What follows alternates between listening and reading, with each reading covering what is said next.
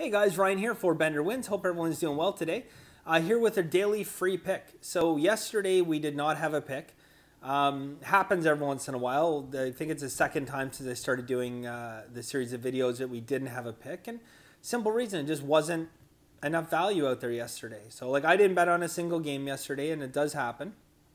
But a day, if you can't find value, a day of not betting is a lot more profitable than a day of going, 1-2 or 0-3 or something like that, right? So at the end of the day, sometimes the right play is no play at all. And I do find that when you go back over games again and again, and you're coming back to the same conclusion that there's not a lot of value, marginal value, any further research into that game, all you're going to be doing is looking to prove a hypothesis that is probably false, So if you can't find value doing what you do over the first, several times looking at a game, do you ever find yourself betting that game anyways, like going back to it and being like, oh yeah, well, you know what?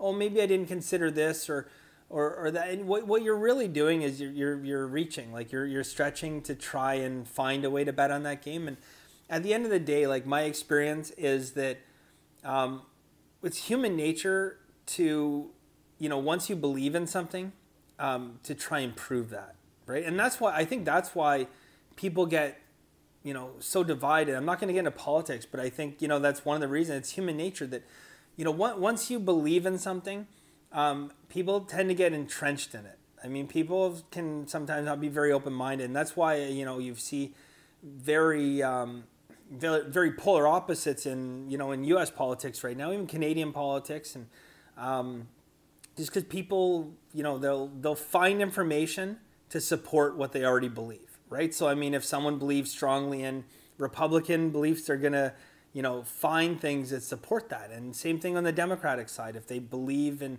Democratic views, they're gonna find that information. And guys, it's no different than sports betting. So sports betting is the same thing. If you are struggling to come to a conclusion of a game, and then you think, okay, well, I kind of like this side, you'll find ways to make yourself love that side. Believe me, if you keep looking at it, you'll keep finding little things, and eventually, they're going to cause you to make bad decisions. So my experience is, and I've told you guys this in the past, I'll go through all my games and I'll circle them. I'll create kind of my lines, what I think the line should be, circle the games. Go back to those games that have been circled. I mean, I go back through every game, but specifically focus on those games that are circled. And the first thing I'm going to do is try and rule them out. Okay? And why I try and rule them out is I find that, again, if I'm trying to prove what I believe to be correct, I can. But if I can try and rule those out by finding contradictory information, then that's a lot easier, and I know that I'm not just reinforcing my own beliefs. I'm actually using objective kind of information. So it's important to kind of rule those games out. If I can't rule a game out, that's when I'll go and I'll look at it and I'll try and build my case, right? So yesterday couldn't do that, but anyways, just a little insight into kind of how I make my picks, guys. So try it out. Try it. It's a bit of a game changer. Really find the games you like, okay? Circle them, go back through, and try and find reasons not to bet them. Maybe you're betting with the public. Maybe the line moved a couple points the wrong way, whatever the case may be, guys. But, try and find reasons not to bet it. And if you can't, then go back and look at it objectively and now find reasons why you should bet it. If you can find a lot of reasons to bet it and not a lot of reasons not to, or no reasons not to, then you got to bet. All right, guys. So for today, I have two plays for you guys. Actually in the exact same game. So we have Carolina playing against Florida. So first off, in this game, we like the under in this game. So the under opened up at 6.5. It dropped down to 6, but there's still been some money now coming in, again, public money coming in on the over. So that's like kind of what I talked to you guys about in the past, where I said, there's that value as soon as the game is like released, as soon as those numbers come up, and then there's value sometimes right at the very end, because this is a great example, because in the beginning, the game opened up 6.5. Well, the sharps pound the under. Okay, multiple sharp bettors, steam play hard on the under. Okay, now we're starting to get that public money come in. So the over goes to minus 115, minus 20, and that's where we're at right now. I don't think, to be honest, it'll be long before if I would say if that over gets to minus 125, boom, you're going to get the sharps back in the game, back on the under. So what we're going to do on this particular play, guys, is we are going to because the under 6 is even money, like plus 100 right now.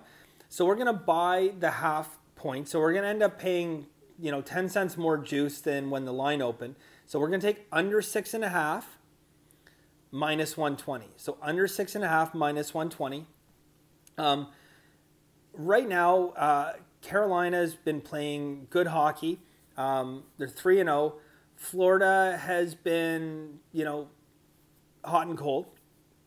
But again, I like this matchup. So I'm looking for at home Bobrovsky to find his stride. I think Florida's a much better team I know they're a much better team than they were last year, and I think that they're starting to put the pieces together. Now on the flip side, Carolina I think is playing a little bit above their pay grade, but I think that it's a good matchup where you can get two teams that again are going to kind of trying to feel each other out. I don't think it's going to be like a wide open back and forth score fest. So I like the under at 6.5. Now on the flip side as well, having sung the praises of Carolina, they've opened the season 3-0, and Florida's kind of struggled a little bit to find themselves. We're going to be on Florida. Yeah, crazy, right? No, we're going to be on Florida. And again, guys, so right off the bat, you have Bobrovsky in net. Carolina has Reimer in net, backup, but he's been playing, like even preseason and the start of regular season, he's been playing really strong. But that being said, I still think the edge in this game, offensively and in goal, goes to Florida.